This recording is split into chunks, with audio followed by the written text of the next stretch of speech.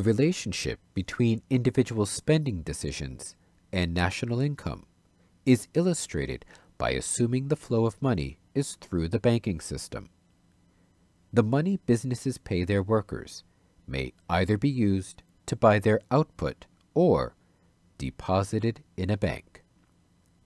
If the money is deposited in a bank, the bank has two basic lending options. The money can be loaned to someone else who wishes to purchase the output, including the government, or to businesses who paid the individuals in the first place for the purpose of financing the unsold output.